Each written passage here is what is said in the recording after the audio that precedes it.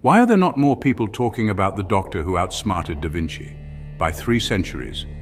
Let's meet the medieval genius you've probably never heard of, Ibn al-Nafis. Before we dive in, here's a question for you. If you discovered a scientific truth that went against everything the world believed, would you have the courage to share it? Drop your thoughts in the comments below. Forget Da Vinci, this is the real medical maverick. Get ready for Ibn al-Nafis. Born in 1213 near Damascus, Ibn al-Nafis wasn't just any medieval doctor. He was a medical detective with a nose for truth.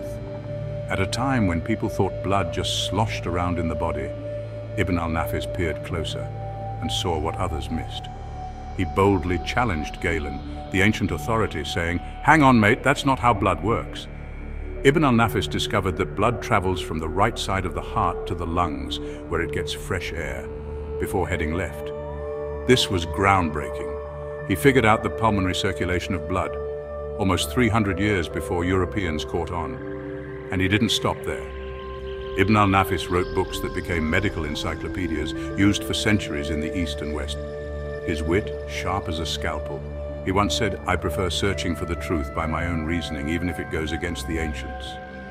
His work vanished into dusty libraries, but was rediscovered in the 20th century, stunning historians worldwide. So next time someone mentions Da Vinci, remember, Ibn al-Nafis got there first, and did it with style. He's proof that history's greatest minds aren't always the loudest. Hats off to the unsung genius of medieval medicine.